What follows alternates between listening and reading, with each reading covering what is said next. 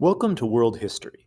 Today we looked at the effect of European trade and encroachment on the Indian subcontinent of South Asia.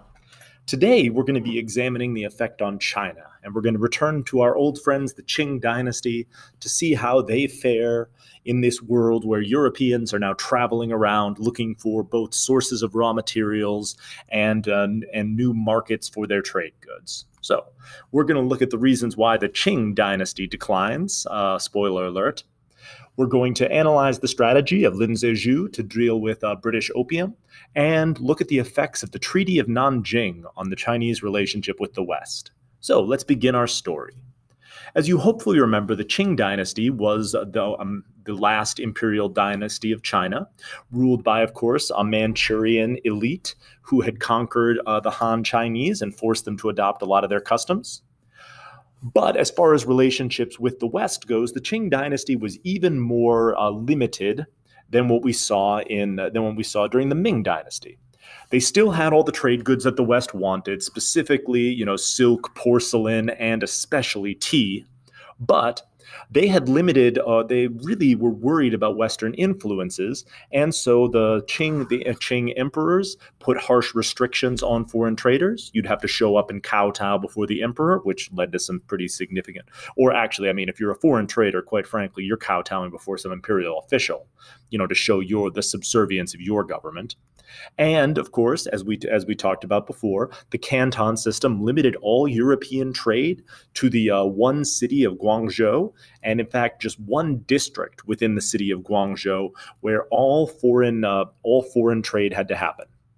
Plus, we hopefully remember the British ambassador, Lord Macartney, offended the Qing emperor by not kowtowing effectively, and so the British had been temporarily banned from Chinese trade.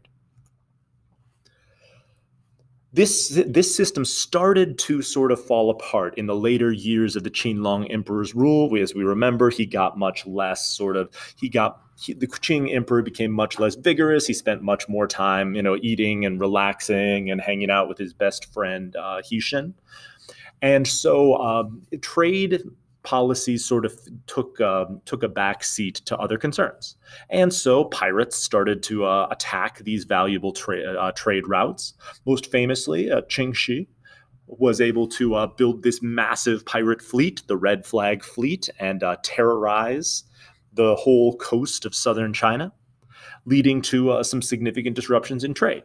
And so the Portuguese came to an agreement with the Qianlong emperor that if they dealt with the dread pirate Qing Shi, then they could get primary or special trade privileges. Namely, the port city of Macau fell under Portuguese rule. Well, the British, once they saw this, they desperately wanted a port city of their own. And so famously, King George wrote to the Qianlong emperor asking for similar considerations, and the Qianlong emperor utterly refused, leading to the British to start looking for other ways to potentially break into the Chinese market. What they discovered was if they sell addictive drugs and get lots of Chinese people addicted to them, specifically opium, then they would always have a ready supply of customers. And so thus begins the British opium trade. England began encouraging people in India to grow opium, which they then shipped to China in exchange for tea. Obviously, this is an awesome deal for the British because dealing drugs is super lucrative, but it's really problematic for the Chinese who, one, are now dealing with this massive opium problem, and two, are now getting a whole bunch of citizens who are willing to go around the trade restrictions in order to get access to this opium, which they're now addicted to.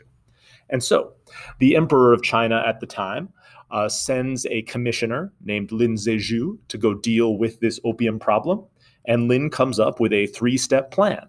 One, of course, ban all the opium and arrest all the opium dealers.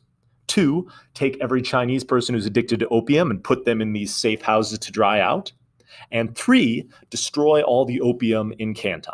And so Lin Zexu goes about seizing and destroying all the opium in Canton. The problem, of course, is most of this opium is owned by the British.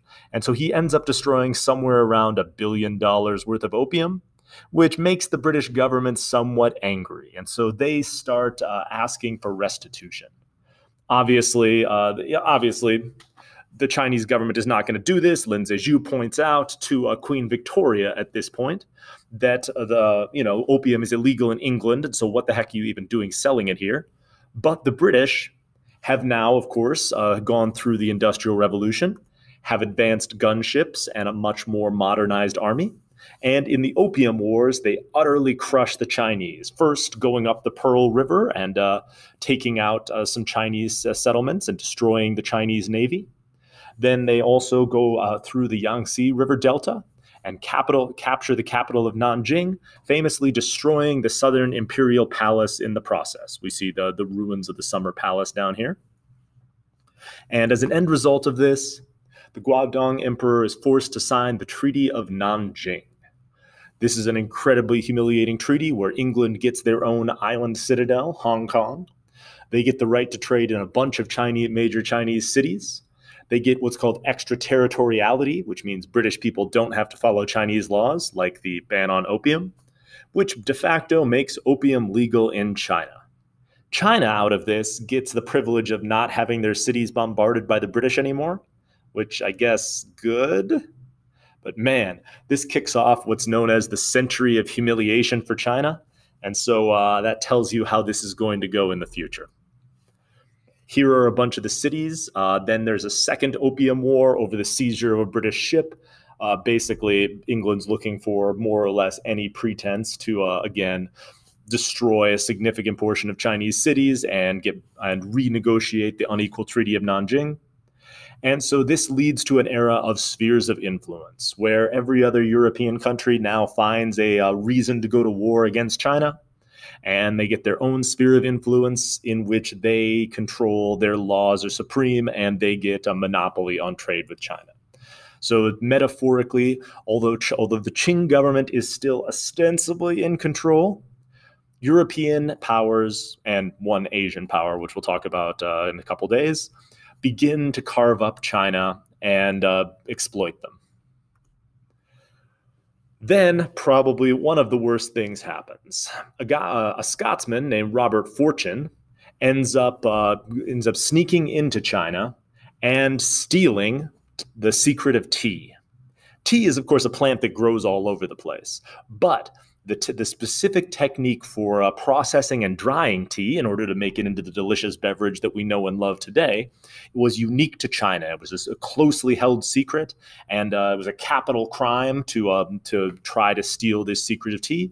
But Robert Fortune is able to sneak in and steal Chinese tea plants and observe the Chinese tea production process. And so he then starts introducing tea into India and Indonesia and places like that. And before you know it, the Chinese monopoly on tea disappears, and tea is grown all sorts of places, which is great if you like tea. It's really bad for China, of course, because it's going to significantly cut down on the value of their exports. So hopefully you can answer these questions in some detail. And when we come back, obviously China is not happy about any of this. So we'll look at the ways that China responded to all these insults in our next lecture.